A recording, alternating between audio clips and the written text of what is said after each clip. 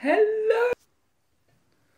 Hi everybody! I'm back and welcome to Wilkie's Not Tech Wednesday that isn't Wednesday, it's Tuesday. I'm very sorry I've been away. I have had an absolute chaotic time of work. As soon as the summer comes, everybody wants to eat quiche. I don't get it.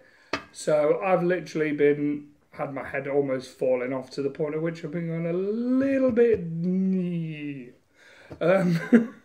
So anyway, but I'm back, and I thought as I've been away for a while, I'll do you a special bonus vid. I need to do like one of them super voices, like bonus vid. So wanted to do a couple of things for you today. Firstly, has anybody ever seen a banana quite this big? I mean, it is huge. Makes a man feel quite adequate. And also, because I obviously, as I've been away, I wanted to do something, because it's not Wednesday and I'm trying to toy about with how to build this network series. I'm genuinely making notes, and I don't make notes on anything. So I just wanted to do a quick, I bought a limited edition thing today, and I wanted to share it with you. As I'm sure if you see my post, you know what it is. As I say, I've been a first-person shooter for my entire gaming, well, not my entire gaming career, because I started gaming when I was like 5 on a BBC Master. Yes, on the word processor 386. Thank you, Amstrad. And no, I'm not going to go into a list. But I've always been sort of towards that FPS genre. I'm a real big fan of it. I mean, Battlefield 4, even though I fucking hate EA, fuck you EA for having the damn Mass Effect license, I've always been a first-person shooter. And the COD series, sort of, as everyone knows, went into a bit of a decline. I mean, I've still played it all the way through. I played every single Call of Duty, but for me, when I hit Advanced Warfare, I was like, nah.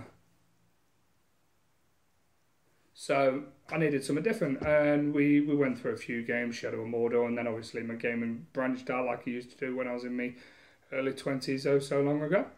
And we discovered Witcher. Witcher 3 to be precise, and it was one of them sort of randoms that we were sort of umming and ahhing about, and a mate seen it and was like, yeah. And I bought it, and it consumed me. Not many games do that for me, in a sense that I was excited, so excited for the DLC to come out that I just had to have it straight away. So I introduced it to another friend of mine, or he sort of mentioned it to me, then I bought it, and then because I got it, he got it, and he plays nothing but Call of Duty. I think he was a level 2 on trophies. And since he bought Witcher, it consumed him. He didn't even touch COD. So, as a special bonus video, and an apology for being away so long, I thought I'd do an unboxing vid. And guess how many of these you're going to see? One! Because I don't buy any gaming merchandise, because I have to trade everything in, because my child consumes my life. But I love him. So, a D-box vid. So today, I've just got back from game. I've just took the cellophane off. Literally. And the reason why I didn't do it on the video is because, in my amazing prowess, I thought the video was recording. So I did about 4 minutes and then went, oh shit, I'm not recording.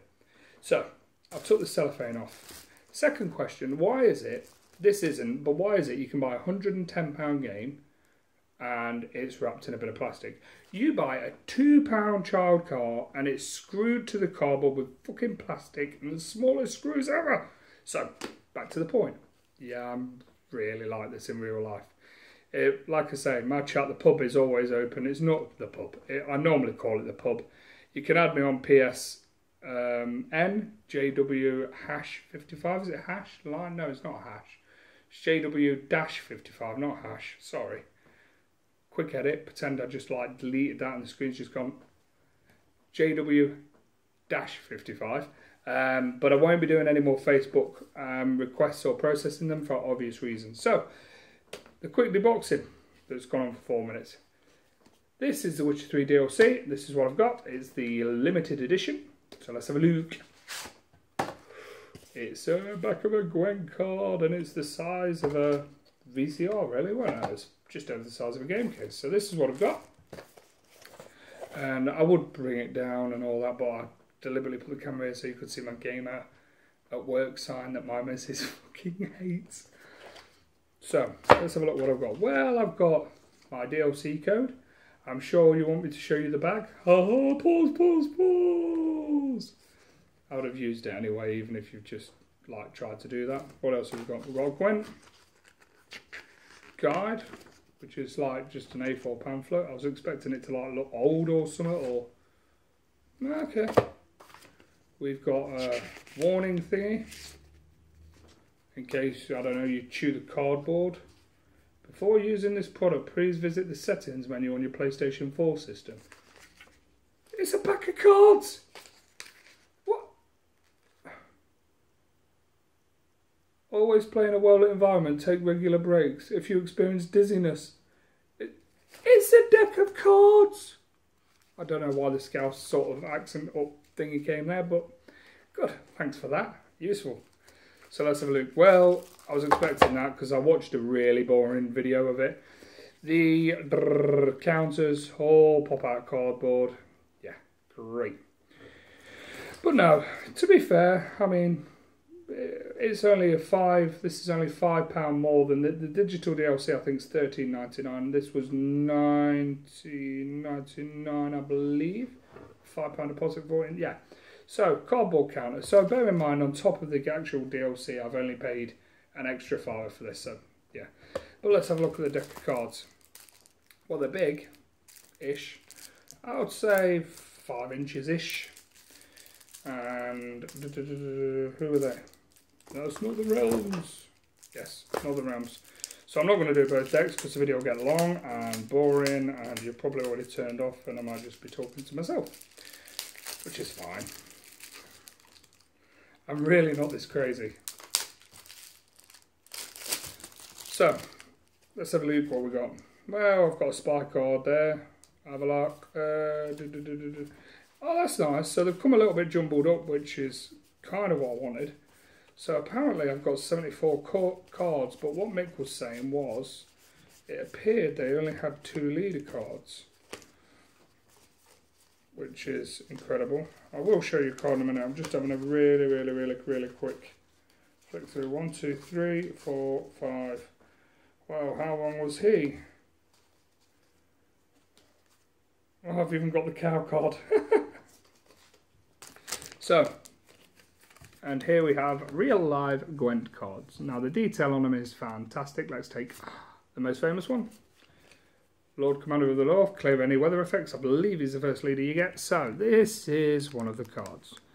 And as you can see, bear in mind I'm on a slightly grainy picture because it's at the front. The detail is fantastic. And it is exactly the same as the game. The cards they're not the cheapest card in the world, you know. They're decent. They won't last long if you keep them out of the box, but... And that's it. So I'm hoping you're going to see a tech video out of me on Wednesday. I'm going to look at, try and do for you PlayStation 4 controllers, how to reset your analogs and all that jargon. I'm thinking that's my next video anyway, because what I want to do for my network series is I want to start from the very beginning. So I'm going to wind all my settings back and then do it series. We're going to go through piece by piece, port forward, DMZ in, static and dynamic IP addresses and everything else. So that was it. It's nice to be back. Loves and kisses, big man hugs. Peace.